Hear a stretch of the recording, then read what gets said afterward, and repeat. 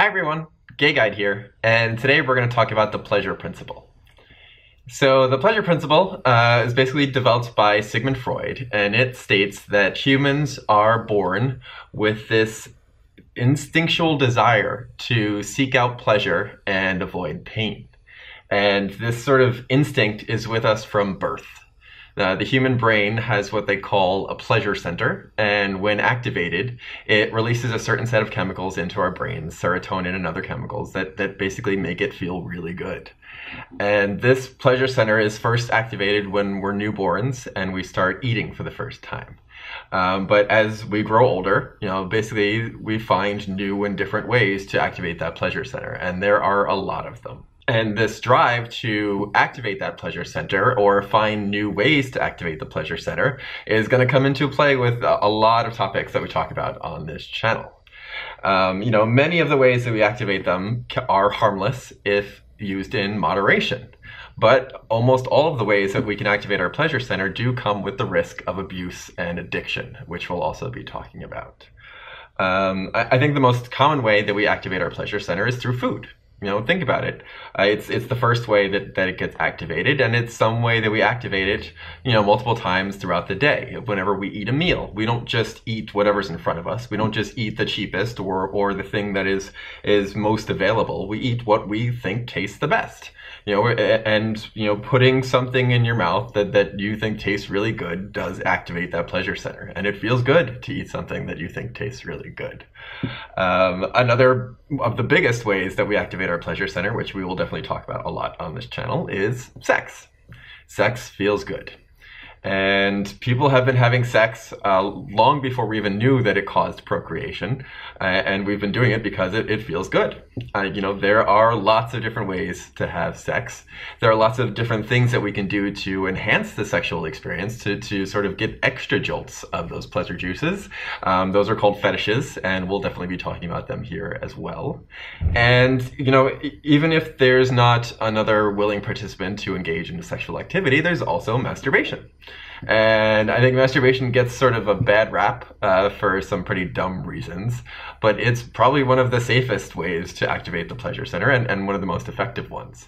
But it doesn't come with its own risks. There are certainly risks of porn addiction and masturbation addiction, and what Dan Savage calls the grip of death, which is a sort of danger for men.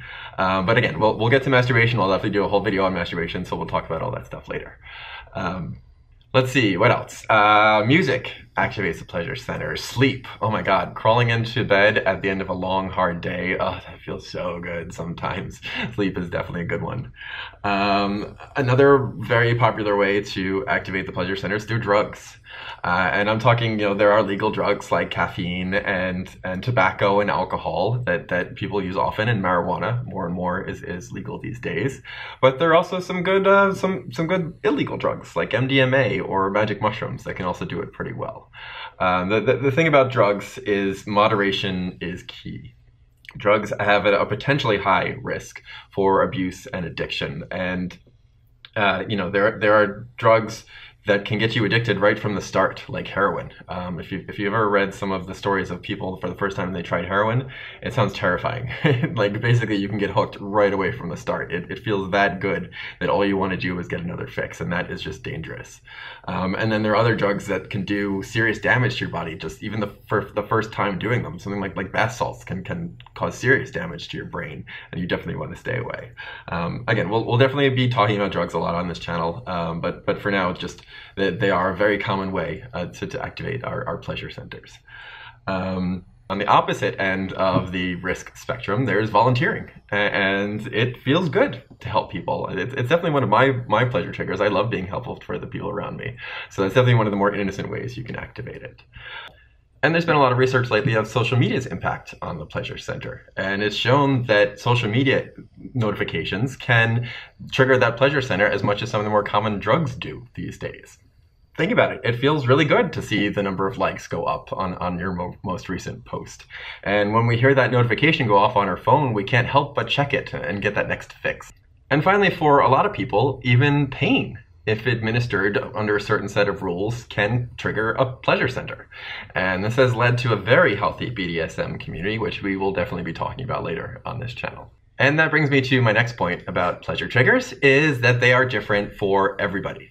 The things that trigger my pleasure center could be very different from the things that trigger yours, and we shouldn't judge each other based on what triggers our pleasure centers. This is particularly relevant when we start talking about sex. And I think the word fetish has sort of a bad connotation to it, but it really shouldn't. I mean, fetish is basically a little sort of enhancement to the pleasure trigger. It's something that turns you on just a little bit extra. And everybody has them. Everybody has them. They're all completely different. And they could be from anything from innocent, just liking different body parts like butts or boobs, to things like dirty talk and role play. And then again, getting into that BDSM community. Again, everyone has their own sort of different things that turn them on, and you have to keep that in mind, and don't judge other people just because they found one way triggers their pleasure center a little more that wouldn't really trigger yours. I'll definitely be talking about fetishes a lot on this channel, so stay tuned for that. But I do also want to touch base a bit on abuse and addiction. Addiction is, basically when your brain gets stuck in a loop and it starts seeking a pleasure trigger again and again.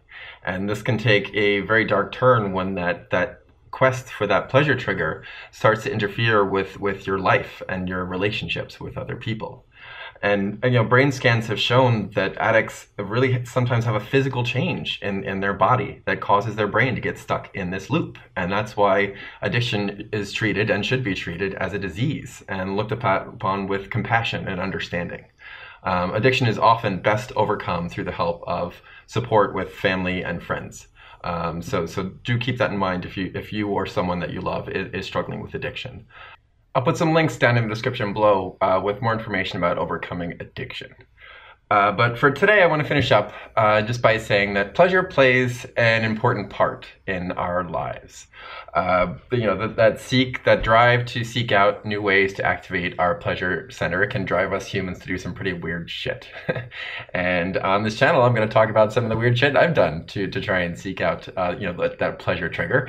And some of them have worked and some of them have not. And I think they're always fun to talk about those different experiments that we do. But I think it's also important to distinguish the difference between pleasure and happiness, because pleasure is fleeting. Pleasure is the release of chemicals in your brain, but those chemicals eventually fade over time and that feeling goes away. Whereas happiness is that lasting joy that you get from living a fulfilling life. And some people get the two confused, and some people spend their lives seeking pleasure after pleasure and confusing that with happiness. And it's definitely not the same thing. If you do want some tips on how to live a happy life, I will put a link to my video 4 tips on how to be happy for you here. But that's really all I have for you for today. But I'm curious, what are the sort of things that trigger your pleasure center? Let's keep this conversation going in the comments below. Don't forget to like this video and subscribe to my channel to stay up to date with some upcoming topics that I have coming, because we've got some good ones coming up. If you have a specific topic or question you want me to cover, you can leave it in any of my comment sections below, or you can send me an email to thegayguide@gmail.com. But in the meantime, get out there and be who you needed growing up.